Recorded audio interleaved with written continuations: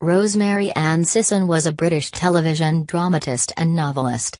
Born in London, she was the daughter of Charles Jasper Sisson, 1885–1966, a scholar of Elizabethan drama.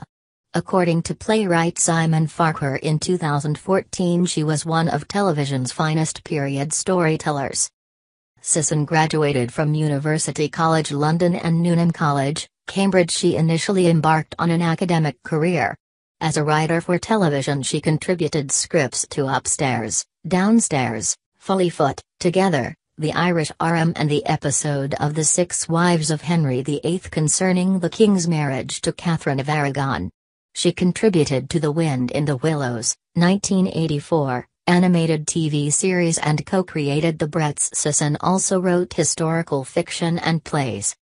A previously thought-lost Theatre 625 production from 1966 of Sisson's stage play The Queen and the Welshman, concerning the affair of Henry V's widow Catherine of Valois with Sir Owen Tudor, was found in 2010 to have been deposited with the Library of Congress.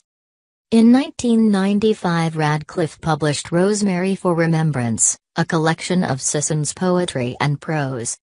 She died on July 28, 2017 at the age of 93.